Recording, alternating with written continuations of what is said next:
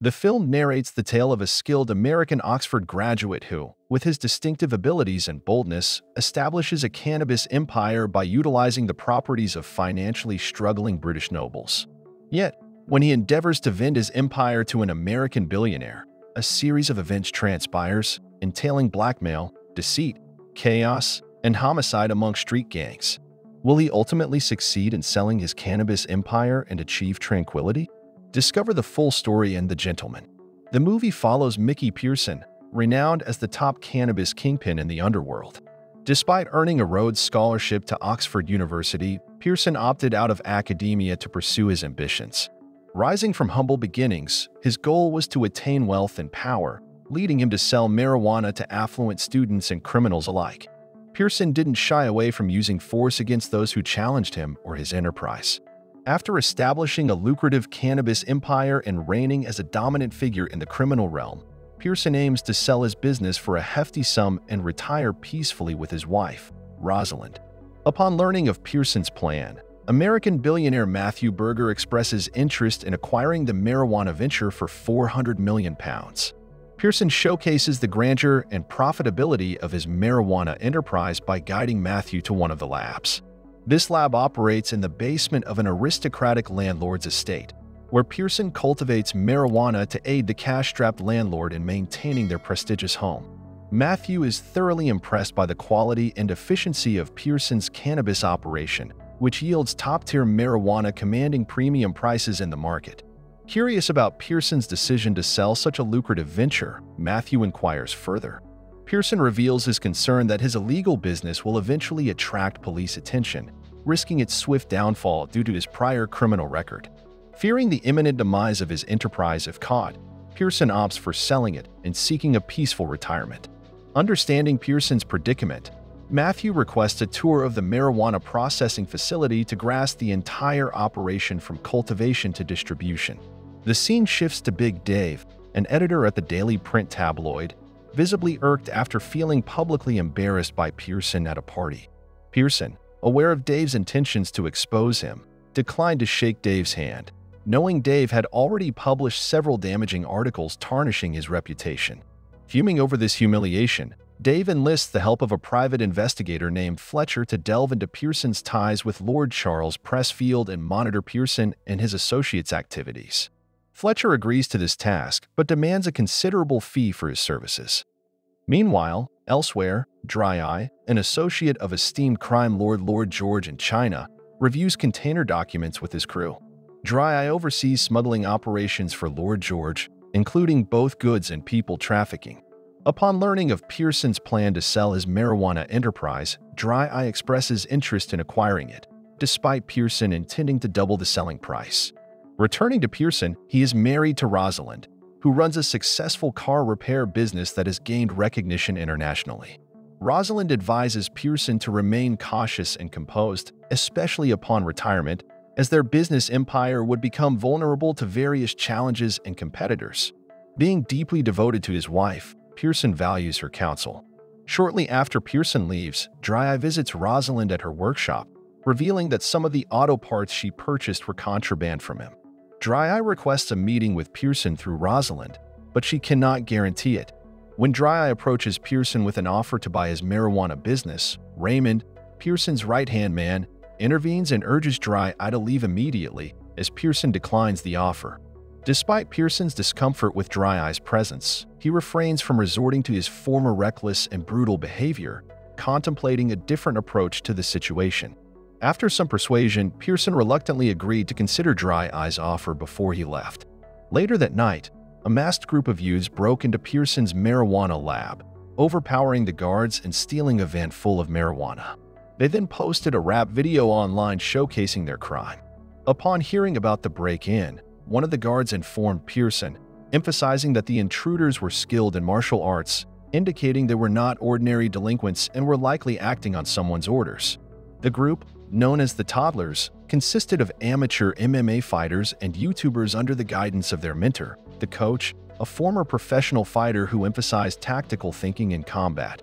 Upset by his students' misconduct, Coach instructed them to delete the incriminating video from YouTube and was shocked to discover they had stolen from Mickey Pearson. Following the raid, Pearson initiated measures to remove cannabis plants from the plantation as a precaution, while Raymond delved into investigating how the group had located their lab.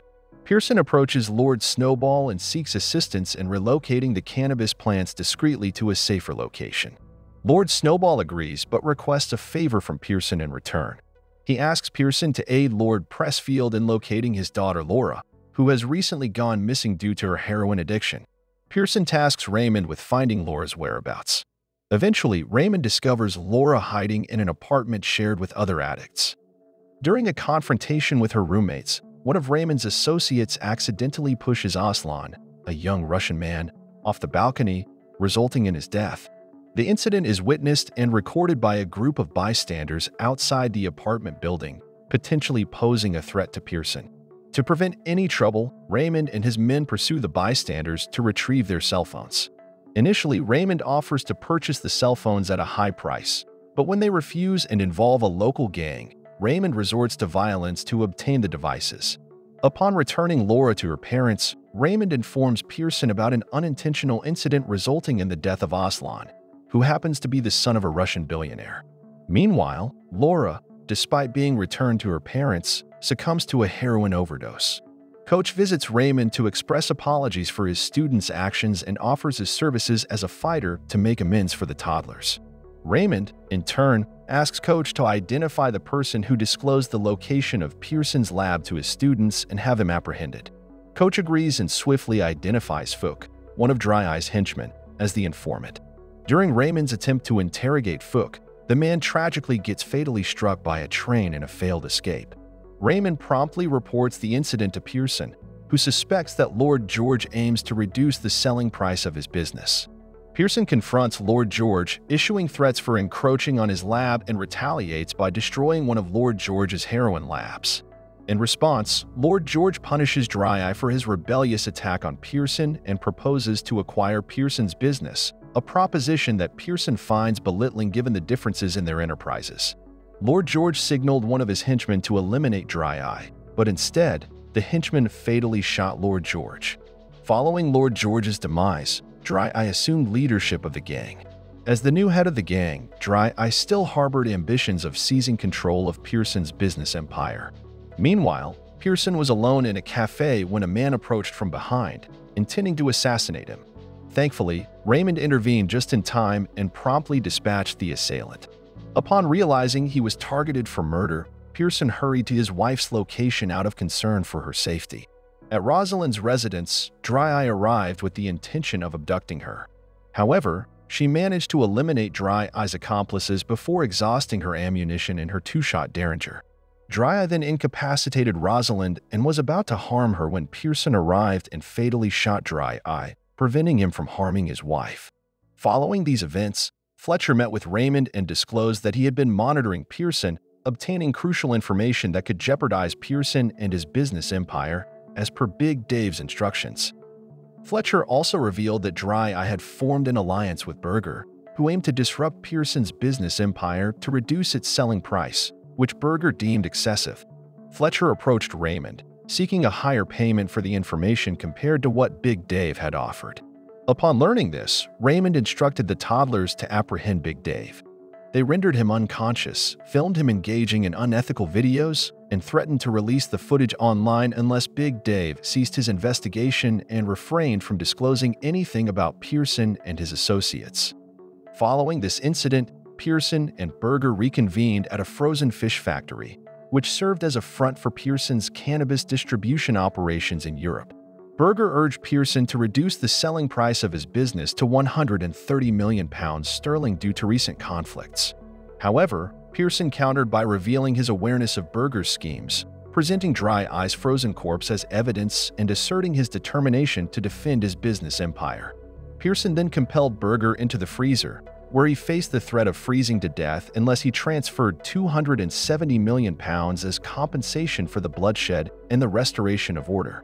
While Pearson acknowledged that money wasn't his primary concern, citing Rosalind's near assault as justification, he demanded a pound of flesh from Berger's body in any location of Berger's choosing as retribution for the incident.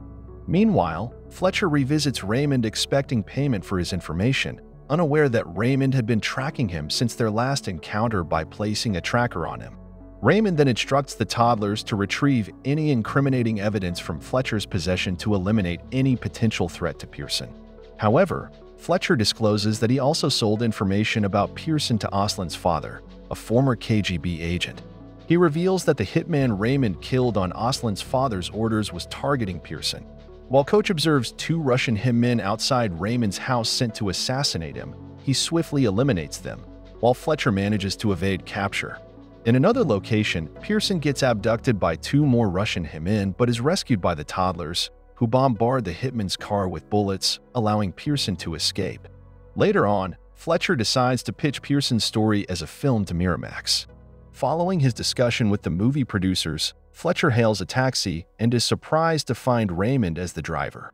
Meanwhile, upon hearing about Fletcher's apprehension, Pearson and Rosalind head back to their cannabis business and commemorate their success in their own ways. The movie concludes. Don't forget to subscribe and turn on the notification bell if you want to watch more videos like this. Thank you for watching and see you again soon.